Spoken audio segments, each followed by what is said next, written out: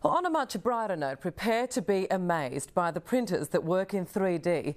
That's right, they can print items you can hold in your hands and use every day. It's hard to imagine, but as they say, seeing is believing. Here's Brian Seymour. If you can think of it, you can make it with a 3D printer.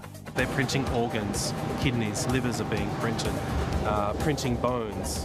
So it's almost the Frankenstein of it's becoming a reality. So you take the original manufactured glaucoma implant and you've come up with your own here on the 3D printer.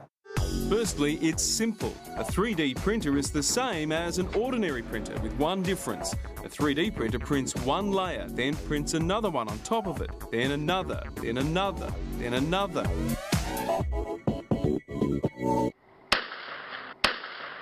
Controversy over what they can produce is quickly giving way to excitement over how they can repair the human body. How long would it take the printer to print out something like this? I think this is a number of hours in order to print these types of structures. Not days, not weeks? No, it's not days. We're looking at turning things around in hours. Professor Gordon Wallace leads a team based at the University of Wollongong, dedicated to revolutionising how we manage the human body, specifically replacing injured or diseased cells, organs and bones with printed ones. The treatment would be using patients' own stem cells that would be incorporated into these 3D structures, printed and implanted to facilitate the regeneration process. 3D printers can be loaded with many different types of so-called ink. These new inks can be made from plastics, metals and even organic tissue. And what's that? Is that some kind of joint? Yeah, so this is a scaled version of a hip implant, as you can see, which has been printed with a three-dimensional metal printer. Imagine printing out one of your own organs and having it implanted without the risk of rejection. Soon, we'll be doing it. Little Kaiba Gianfrido was born with arteries constricting his windpipe. Every day, he stopped breathing and had to be resuscitated. Quite a few of the doctors said that he had a good chance of not leaving the hospital alive. The solution, 3D printing. Doctors at the University of Michigan scanned his trachea and designed a splint especially for him, then implanted it. Today, baby Kaiba is fine. As he ages, his body will absorb the splint, so he won't need further surgery. It was amazing.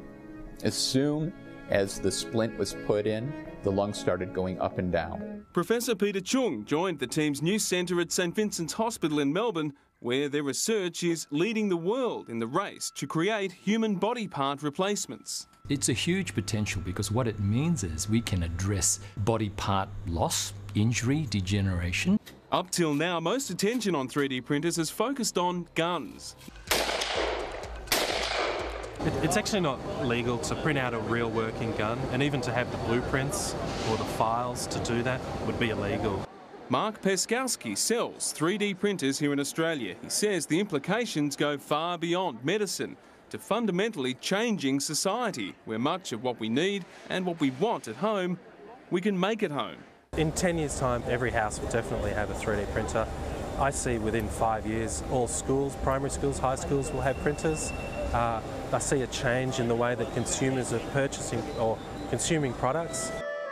You can buy a personal 3D printer of the type used to produce these objects from a few $100s up to several $1,000s and make everything from jewellery to cutlery to models to tools to shoes, collectible figurines, vases, just about any knick-knack you can think of, and working parts to repair almost any household appliance. And on it goes.